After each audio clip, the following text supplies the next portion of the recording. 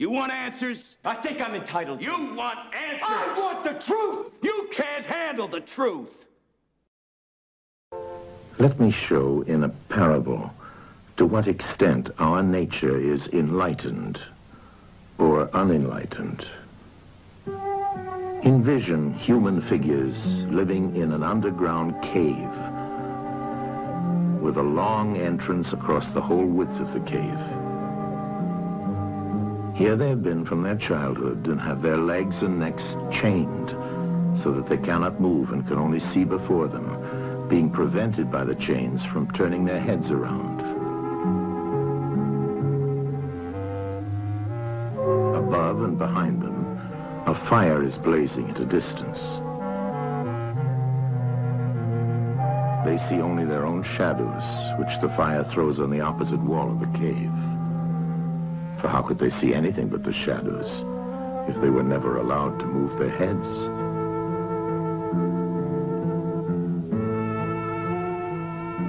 Between the fire and the prisoners, there is a raised way and a low wall built along the way like the screen which puppet players have in front of them, over which they show the puppets. Do you see men passing along the wall, carrying all sorts of articles which they hold projected above the wall? Statues of men and animals made of wood and stone and various materials? Of the objects which are being carried in like manner, they would only see the shadows. And if they were able to converse with one another, would they not suppose that they were naming what was actually before them?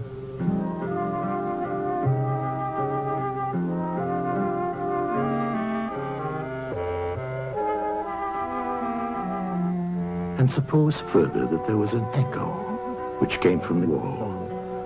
Would they not be sure to think when one of the passers-by spoke that the voice came from the passing shadows? To them, the truth would be literally nothing but the shadows of the images. And now look again and see what will naturally follow if one of the prisoners is released. At first, when he is liberated and compelled suddenly to stand up and turn his head round and look towards the light, all this would hurt him, and he would be much too dazzled to see distinctly those things whose shadows he had seen before. And then conceive someone saying to him that what he saw before was an illusion, but that now, when he's approaching nearer to reality and his eyes turn toward more real existence, he has a clearer vision. What will be his reply? And you may further imagine that his instructor is pointing to the objects as they pass and requiring him to name them. Will he not be perplexed? Will he not think that the shadows which he formerly saw are truer than the objects which are now shown to him? And suppose once more that he is reluctantly dragged up a steep and rugged ascent and held fast until he is forced into the presence of the sun himself. When he approaches the light, his eyes will be dazzled, and he will not be able to see anything at all of what are now called realities. He will require to grow accustomed to the sight of the upper world.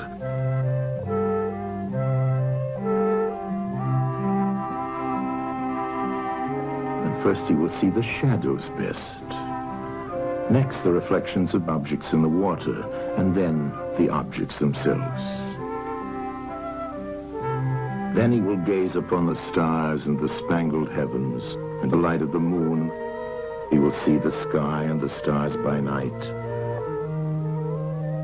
Last of all, he will be able to see the sun, and not mere reflections of it in the water, but he will see the sun in its own proper place and not in another. And he will contemplate the sun as it is. Will he not then proceed to argue that it is the sun who gives the season and the years, and is the guardian of all that is in the visible world, and in a certain way the cause of all things which his fellows have been accustomed to behold? Clearly he would first see the sun, and then reason about it. And when he remembered his old habitation and what was the wisdom of the cave and his fellow prisoners, do you not suppose that he would bless himself for the change and pity them?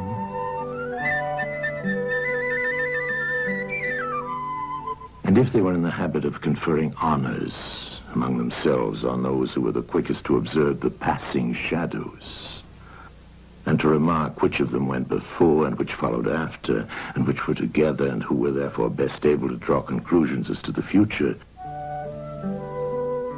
do you think that he would care for such honors and glories, or envy the possessors of them? Would he not say with Homer, "Better to be the poor servant of a poor master, and to endure anything rather than think as they do and live after their manner"? Imagine once more such a one coming suddenly out of the sun to be replaced in his old situation. Would he not be certain to have his eyes full of darkness? And if there were a contest of measuring the shadows, and he had to compete with the prisoners who had never moved out of the den, while his sight was still weak, and before his eyes had become steady, wouldn't they all laugh at him and say he had spoiled his eyesight by going up there, and that it was better not to even think of ascending?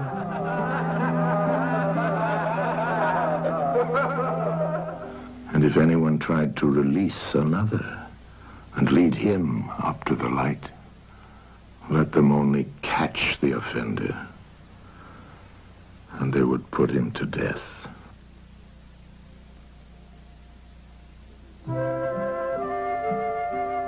It is the task of the enlightened not only to ascend to learning and to see the good, but to be willing to descend again to those prisoners and to share their troubles and their honors, whether they are worth having or not.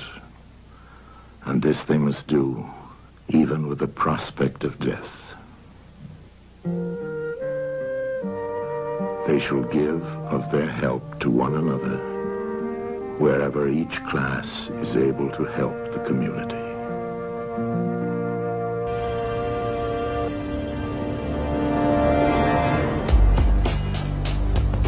The Matrix is a system, Neo. That system is our enemy. But when you're inside, you look around, what do you see? Businessmen, teachers, lawyers, carpenters, the very minds of the people we are trying to save.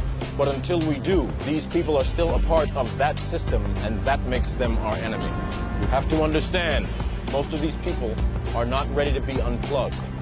And many of them are so inert, so hopelessly dependent on the system, that they will fight to protect it. Were you listening to me, Neo? Or were you looking at the woman in the red dress? I was... Look again. Freeze it.